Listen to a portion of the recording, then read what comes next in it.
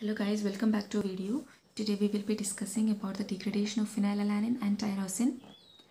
So the metabolism or degradation of phenylalanine and tyrosine are together, that is the same. Phenylalanine is first converted to tyrosine, that is further degraded to the end product.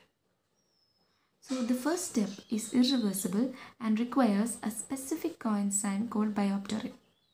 The active form of biopterin is tetrahydrobiopterin, and in the first step this tetrahydrobiopterin gets oxidized to dihydrobiopterin, and this tetrahydrobiopterin is regenerated by an NADPH dependent dihydrobiopterin reductase enzyme. So here in this step, one of the oxygen atom of O2 molecule attaches to the para position of phenylalanine and forms an OH group there.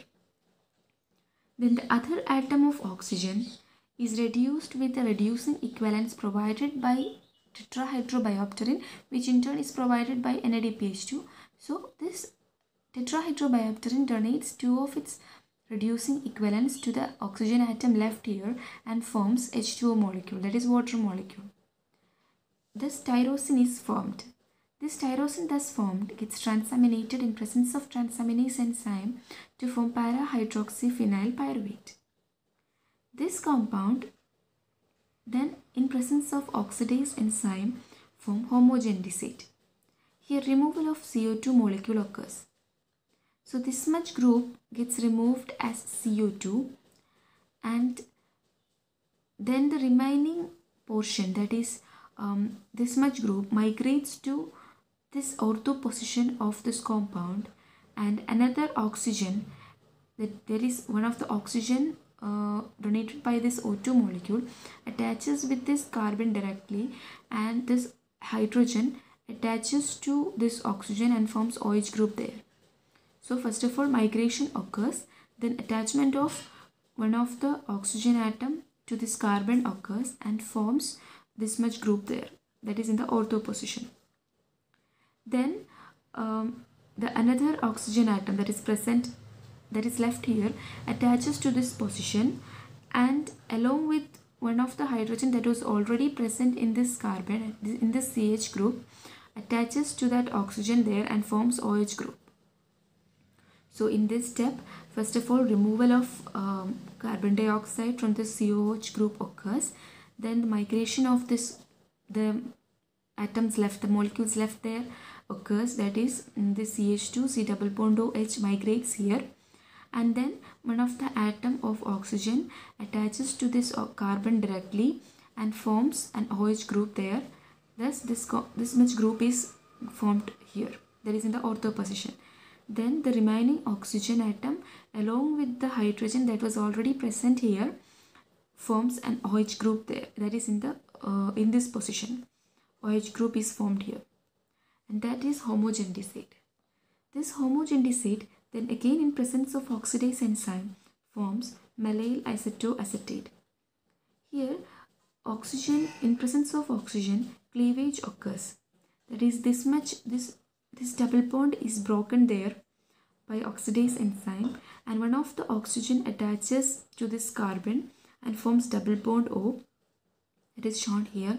Then another oxygen atom that is left here attaches to this carbon and forms a double bond O there, that is this carbon attaches another atom left there and forms this bond, that is this C double bond O there. So thus mallyl acetoacetate is formed.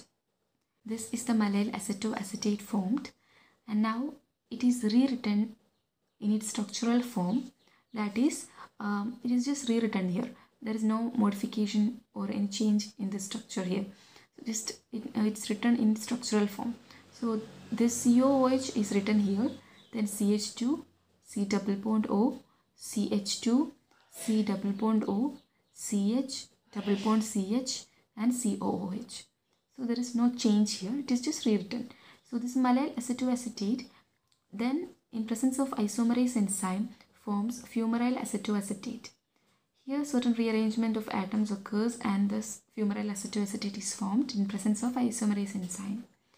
This fumaryl acetoacetate then in presence of hydrolase enzyme splits into acetoacetate and fumarate. So in this step, this bond is broken here, and one of the OH group provided by H2O attaches to this carbon and forms an OH and forms an OH there. Then the remaining hydrogen attaches with this CH2 and forms CH3 there. Thus, this COH group is formed and this CH3 group is formed. This fumarate and acetoacetate is formed. Now this fumarate can be used for TCA cycle or for the production of glucose, etc. And this acetoacetate is then further utilized for the production of fat. And this is all about the degradation of phenylalanine and tyrosine.